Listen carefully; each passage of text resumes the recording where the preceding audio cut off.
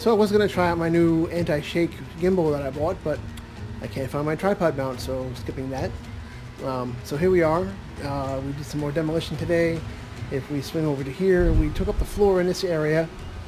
As you can see, we took up the floor all the way to the front door. I thought there would be concrete over here, but apparently it was just a floor. And who knew, there's an actual drain in this floor.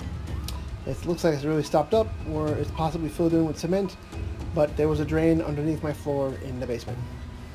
The kitchen is tomorrow. Again, we're going to be removing this island sometime tomorrow. And we had a fun time in the bathroom today, installing the faucet for the bathtub.